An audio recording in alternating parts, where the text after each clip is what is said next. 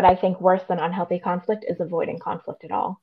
And I feel like there's this dynamic that has been, we have been socialized to believe, and leaders more often not believe it, that as leaders, they know the best way, and we're not supposed to challenge that. We're not supposed to speak against that. We're not supposed to say anything different than what they have decided. That is because of a lack of psychological safety, right? We are not supposed to do those things. I do them. I do them often. It creates a lot of problems for me. But I continue to do it because I feel like nothing's going to change if we don't, right? So that's just conflict in general. But if you want to talk specifically about unhealthy conflict, I'm going to let you jump into the question before I ramble about.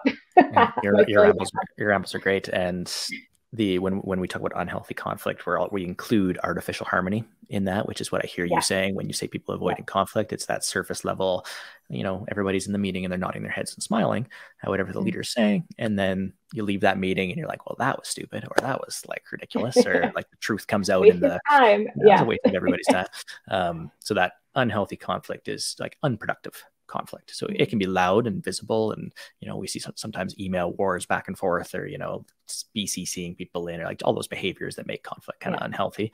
And we see just a lack of conflict. Doesn't mean it doesn't exist. It means it's popping out in other ways in the system that aren't helpful.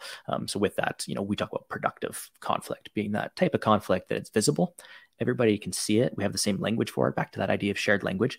Like we're all talking about the same problem, right? I don't think that you're the problem. You don't think I'm the problem. We see the problem as being somewhere in the relationship or somewhere between us.